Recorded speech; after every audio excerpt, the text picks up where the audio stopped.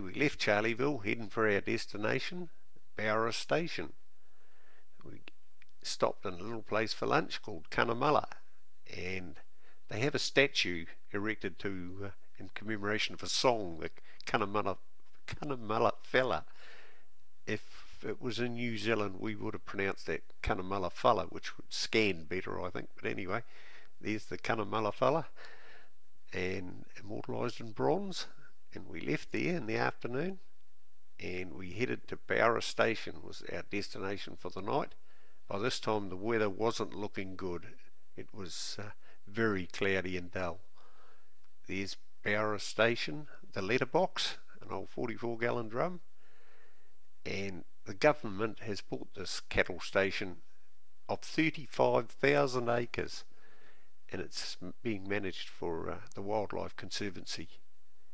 There's yours truly opening the gate, and here we go. There's the front drive to Bowra Station Homestead. It's a 5-kilometre drive down there before you get to the homestead, which was a pretty run-down looking old place.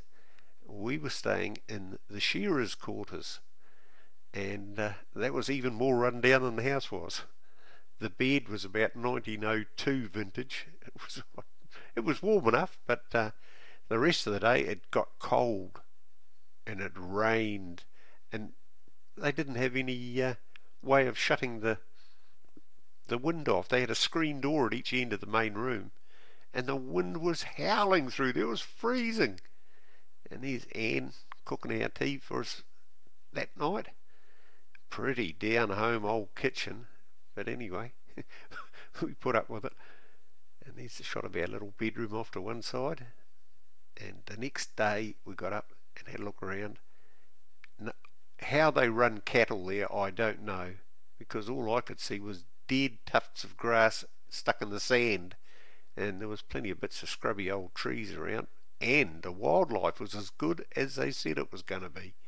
There's a brown tree creeper, which I've never seen before in my life, and a singing honey eater, also a first for me, flitting about all over the place. All these wonderful rare birds, just absolute magic. I was really frustrated because my camera would hardly focus in the gloom.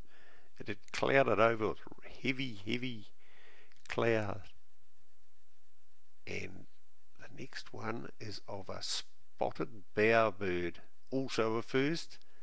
These things are just rare as hen's teeth. And Major Mitchell's cockatoos, also a first. These were a long way off, and I had a heck of a job managing to get a photo. I took about 80 photos of them, and these probably the best of them. But I couldn't resist one with his comb up. It looks just brilliant. Mobs of emu everywhere. This one was about 30, I guess, in that mob.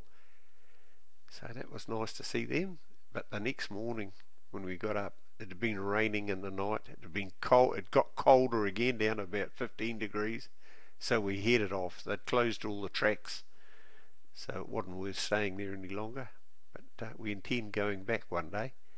Stopped to fill up with petrol, $1.48 a litre. For some strange reason, they call diesel in Australia distillate. I've no idea why. Unfenced roads. These are what big trucks find difficulty negotiating at night, especially at dusk and dawns.